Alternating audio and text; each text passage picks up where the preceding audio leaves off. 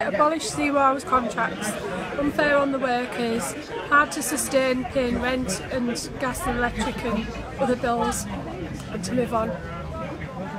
The fear of being sanctioned is so detrimental to people with mental health. The key issue nationally for me is it's the levels of poverty and deprivation, and the cuts and the impact of the cuts around sanctions, and people are in severe poverty, food banks, serious poverty that we see locally here in Bromford every single day, the impact of the cuts. And it's about having a real answer to that, and working with local communities to find some sort of answer to that problem.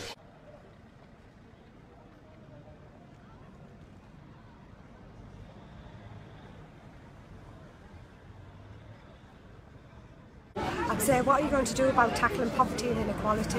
We've got a lot of children living in our community who are going hungry. We've got a lot of families who don't have no gas and electricity, and we've got a lot of people without any aspirations because there are no real jobs out there. What would I like this government to do? Keep the promises. I would rather they came in with 2 or 3 good, genuine policies than 100 ad hoc ones that they have no intentions of following through. I'd like a fairer society for all of us, not just the low paid, but all of us. There's a tragedy, people are starving, people are dying, people are committing suicide because of debt and poverty and hunger. And so, you know, we need to bring that spirit that came with the floods, without the flood. Social justice and equality. For people to have more opportunities, to have the same equal benefits as other people, i.e. in terms of being able to have that encouragement to be able to have the chance to save a deposit towards a mortgage despite whatever job you're doing. So that renting, it just becomes a no-no eventually in the future, and that everyone can own, I know it's through the bank, but they can own their own property, whether it's small, big, medium, it doesn't matter. But they have that chance to have something of their own. I'd like to see more people come off the street giving their voices. Maybe if the government thought of getting somebody off the street to work with them, they might get further than what they're doing now. The one specific thing that's really affecting this area is that the amount of people with mental health situations who are going through the PIP process and are being sanctioned, and it's causing real harm, and the lack of jobs, and I'd say real jobs, not agency jobs, temporary jobs, 0 hour jobs, real jobs that are out there. People are being told on the job centre, you need to get a job, you need to get a job, you need to get a job. And there just aren't the jobs out there, and there isn't the support to access those jobs. So whether it's education, whether it's just mentoring and support and encouragement, you know, we're picking up the slack of that locally in the community, at the hub, and through the support that we offer. But it's just people are getting knocked down all the time. If government was to train people that have been homeless, you know, drug addicts, you know, these people have been through this, and I reckon it'll be a lot more beneficial for different counties all over the country. If they all started doing it, they'd have a better chance at creating a better community. Meadowell's got a fantastic community spirit, and it's a lovely place to live. However, you know, we've got lots of residents who have massive issues with bedroom tax. We have antisocial behaviour, and education needs looking at. So, and health, of course. So that's the things that we would want the MP to be looking at and hopefully improving. To get a full understanding, if you get people that have had to work hard at life and get to where they're at through being where they were, we can then educate the educated, so to speak, so that they can then help more people, and getting a good team together in each town, not just in one town, in each town, getting these people together. I can only see it growing and growing and growing.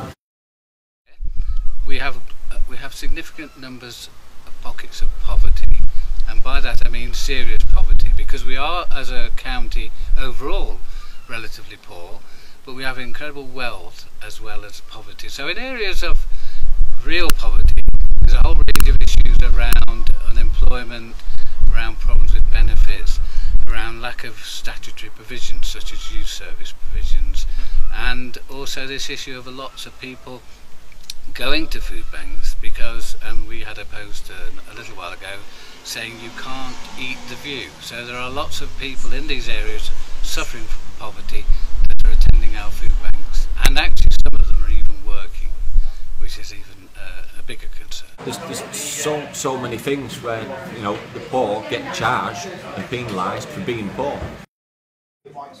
Help us. Just help us. There's so much sofa surfing and homelessness, and there's so many empty flats in town, and there's empty buildings that could be converted into flats for the homeless, and you could even get the homeless to convert them and train them up at the same time. If somebody came down and came onto the estate and had a good look around, they would find out that we're not a bad state, and if I would like them to swap over for, say, maybe a week where they lived on the benefits and somebody from the state got their money, then, like, see, if they got sanctioned, then they would know what it's like having nothing. There's been a lot of people who've been severely affected by austerity, and there's a lot of anger about what that actually is, and does it actually exist? Is it a real thing, or are they just suffering for to fill somebody else's pockets? And I think that's a real issue that people are feeling. We have a lot of people who've been sanctioned. We have a lot of people using food banks, and that's really hurting the community. I think that in the election we should focus on the benefit system and the fact that people at the minute, if they miss an appointment or are late for an appointment, their benefits are sanctioned, whether they're single people, families. And a benefit sanction means they've got no money to feed themselves, they have to rely on food banks, and it's making them increasingly ill. Some people on ESA are getting told that they're not entitled to employment support allowance, and they're being kicked off employment support allowance and being told they're fit for work. Then the doctors are telling them they're not fit for work, and you know, there has to be a more sensible, easier way. If they're saying, like, we can do this and we can do that, to prove that they're going to do it, because it's okay in saying that they're going to do it. As soon as they get elected, that's it, they're not bothered. So it would have to be somebody that, I would like somebody that would come on the estate and say, right then, we're going to do this, we're going to do that. Then it gets done, not just forget what after they've been elected. The most important thing for me is Brexit, because the main reason the election was called early, it was because of Brexit, because although it was a vote to leave the European Union, but no party gave a clear-cut program as to what are we going to leave, what are we going to keep. So people didn't know what we are voting for. They only knew we are either in or out. I would like people and the parties to give a clear program, and I'm a Remainer. I would like to be in the European Union, but now that the people have voted to go, I would like to have the best bits of European Union to keep, like to be in the European Union, Economic Union, be in the Customs Union, be in the Council of Europe, especially accept their protocols on human rights and immigration, as we are signing for the UN protocols. So in the similar way, we can sign up for the protocols of the European Union. Why can't we? Because after all, the geography doesn't change. We are and we will be in Europe, so why not cooperate? So these are the most important things for me, because it is on these things that the future of this country and of every one of us will depend. What deal are we getting out of Brexit? So that's the most important thing. I'd ask them what they was going to do with all the empty buildings that could go for homeless people and people that are struggling and going to end up homeless.